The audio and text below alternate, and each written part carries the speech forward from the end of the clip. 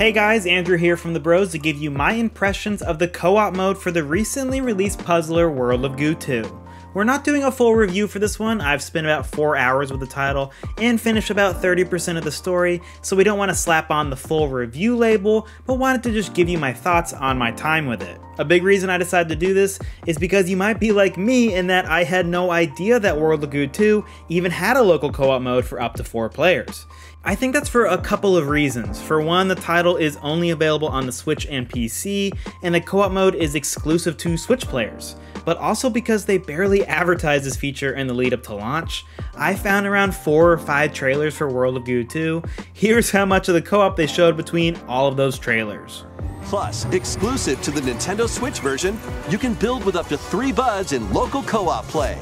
So yeah, it's almost like they were hiding this feature from us, and your boy had to do some hardcore investigative journalism to find out why. Because here's the thing, World of Goo 2 is what you want it to be if way back in 2008, yes that's right, 16 years ago, you happened to play World of Goo, you've got a competent sequel here in World of Goo 2. It's got an 82 on OpenCritic, lots of 8s, even some 9s from reviewers, but no one, and I mean no one, talked about how this played in co-op. So that's where we, the Co-op Bros, will come in and do it justice. Again, this is an impression, so it'll be a little bit more laid back than our usual reviews. It's gonna mean longer clips from the game, and don't expect Gabe and I's usual hype banner in between the sections. I played this with my friend Zach on the couch, shout out to him, he kept me going through all of this, but that's enough preamble, let's talk about World of Goo 2's co-op. Okay, straight off the rip, I'll remind you that this is a 1 to 4 player co-op mode exclusive for the Switch. The game recognized that there were 2 players from the moment we turned it on. We didn't even have to go into a menu to set anything up, I really like that. The co-op mode is not a separate part of the game, you play through the whole campaign, but now with just 2 or more players instead of 1. However, there is one key difference from player 1 to the 2nd, 3rd, and 4th players, in that the first player controls the camera. This is important, and it's going to come back up later because the camera can be a little bit tough to keep focused since you're limited with motion controls, and it makes for a less than ideal environment occasionally for the other players. Of course, you only want one person to control the camera because otherwise it would be crazy, but it still doesn't totally work.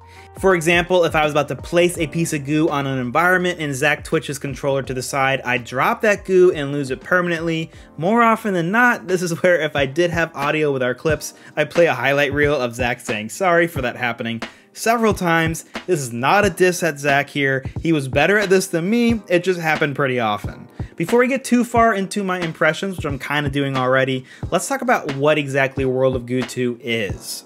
Put simply, we're playing a physics-based puzzle title where you have to create structures using goo to transport goo from a starting point to a pipe. There's often a lot that happens in between that, of course, like different goo types, different environmental hazards, different levels of difficulty and finesse required. As I mentioned, this is all done through motion control, so you're really just pointing your controller at the screen, clicking a button to grab and place goo, and that's actually it.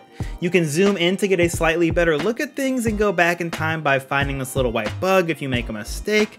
Every level has extra challenges where you can try and get the maximum amount of goo possible, or the fastest time possible. We never really accomplished that. The game consists of 5 chapters and should take around 8-ish hours if I had to guess, a nice length for a little indie puzzler. Okay, that's all fine and good, but we do need to start getting into my impressions because my tone and a couple of quips have probably hinted that I wasn't exactly thrilled by this experience. I'd say it's okay, not bad, but also not something I can glowingly recommend. Here's the thing, World of Goo 2 was surprisingly difficult. I don't know if my brain just skipped physics class in high school, but 2 adult men sat on the couch and struggled through a couple of these early levels. That's in part due to the controls. It's been a minute since I played a title that forced you to stick to motion controls, and let me just say, I'm glad it's been a minute. Maybe this works in single player, but in co-op, it can be a little rough. As I already talked about, it's hard to control the camera so that you're not messing up your co-op partners, and when you pair that with surprisingly difficult puzzles, it makes for an often frustrating time.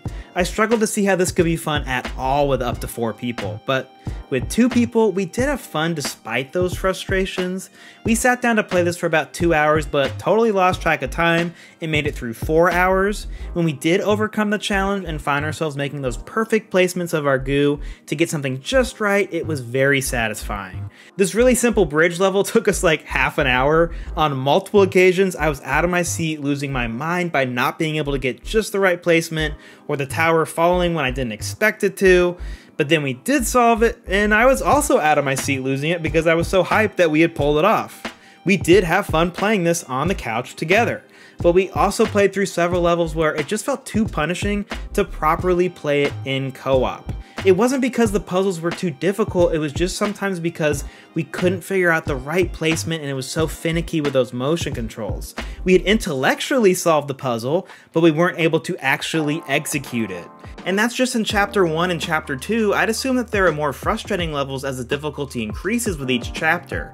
I want to keep it grounded and say that only 2 or 3 of those levels in Chapter 1 were really tough and at times frustrating, and you do have the option to skip. But I don't think we should need to skip 2 levels to progress that early in. It brings me back to that 4-player scenario. I imagine the chaos with that many people would make this near unplayable. Don't get me wrong, chaos in co-op is a staple and can be a ton of fun on the couch. Games like Overcooked have perfected that formula. But you can also have that chaos and still sort of stumble your way to success without too much effort, without having to spend 30 plus minutes on a level. I don't see that happening in World of Goo 2. So my impressions are that the co-op can be fun, but it can also be equally frustrating.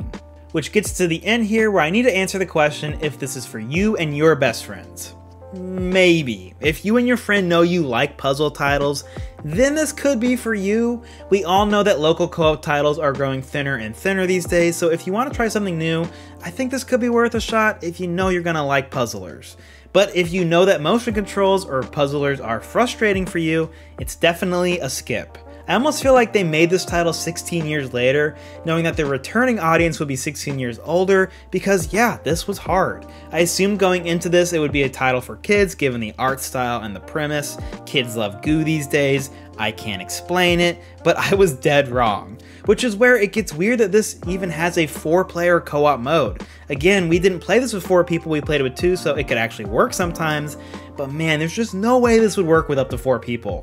The game requires such precision and thoughtfulness that the chaos, it just sounds wild to me. If this was the mysterious case of why they sort of hid the co-op mode, made it exclusive for the Switch, I might have cracked it. I don't know if World of Goo 2 is intended to be played in co-op by most of its audience, but for people who dig it, who really like this title, who like puzzle games, who like physics-based games, it's certainly nice that this is an option.